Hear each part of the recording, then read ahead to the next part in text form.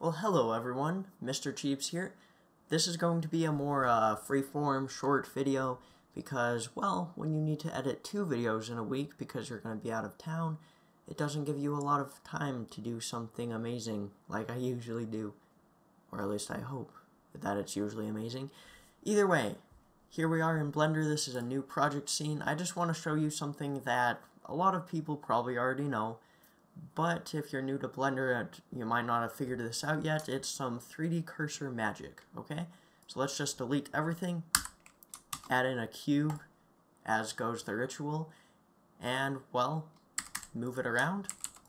The menu we're looking at, the thing I want to show you, is the Shift-S hotkey, which pulls up this little pie menu, and it's super special because it allows you to move around whatever object you have selected and the 3D cursor.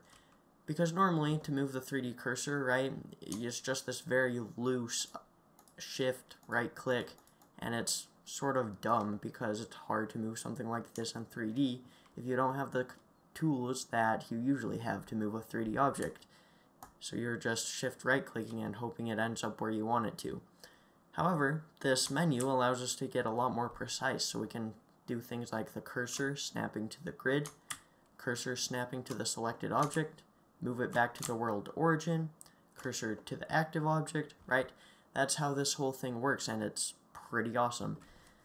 The cool thing about this is you can also use this in conjunction with setting the origin of the object. So for example, say I've got a door here, and I can just move the cursor to the selection, then I can type in set origin, move the origin to the 3D cursor, and now when I rotate, it rotates around where the hinges would be, very realistically, you see?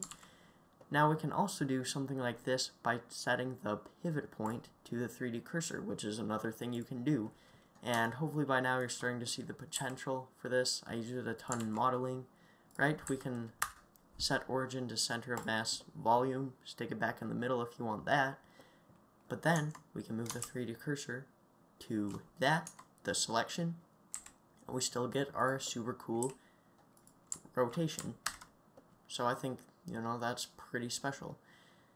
Now we can also, because we now have it in the middle and we're rotating around the 3D cursor, like that, obviously, we can move the 3D cursor to the selected object again, and then we can just, Shift-A, we can add in another thing to line up with the door. So say the door's got, little blast door reinforcement or something like that, right? So you can easily make things line up with this 3D cursor stuff, with this Shift-S menu.